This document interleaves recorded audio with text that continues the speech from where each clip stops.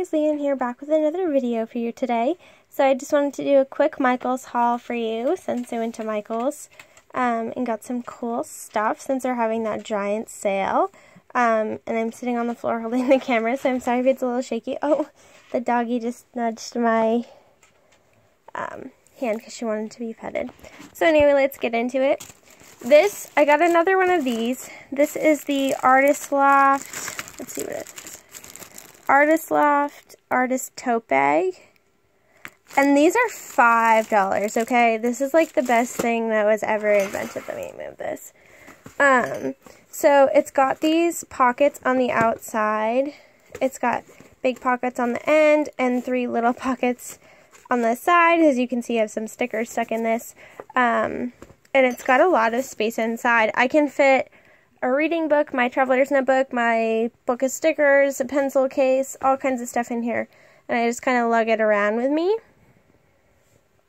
And normally if you got one of these things at like a sewing place or something, they're like $20, $30. And this is $5.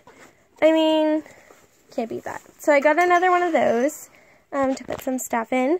Now, a lot of this is stuff that I've been waiting to get. Let me take all this stuff out so I can show you the bin. This bin is one of the metallic bins that's been at Michael's for a little while now. They were originally $20 and I really wanted one, but I wanted to wait for them to go on sale because it's a lot to spend on a basket. It's just this gold wire basket. I absolutely love it. So I got one of those. It's the Metallics collection.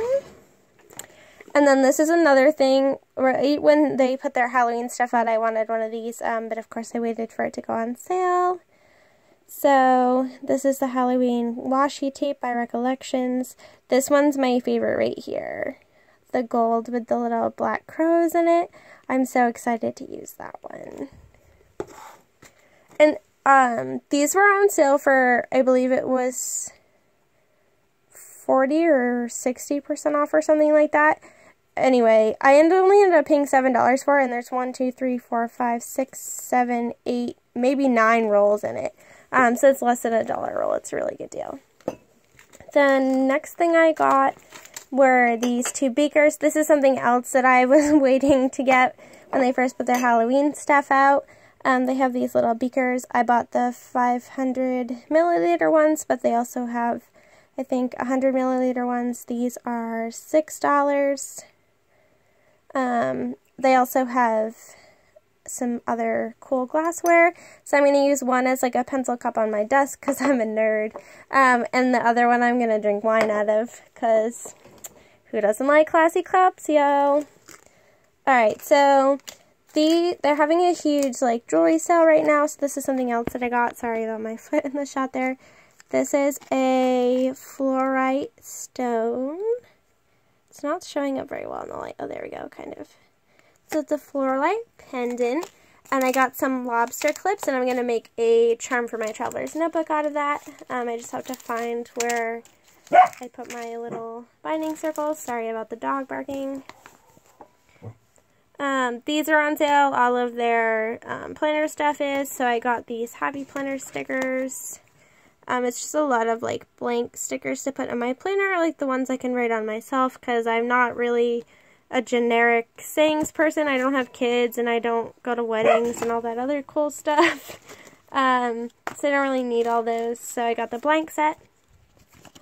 And then I've really been wanting to try some Liquitex Heavy Body acrylic. I kind of looked at the beginner's set there and it was like 6 different colors, but I would have only used like one of the colors. So I just used my 50% off coupon on this.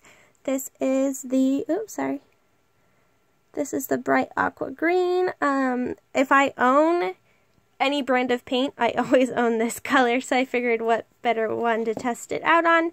I really like the thickness of the Liquitex Basics, so I wanted to see what the heavy body was like.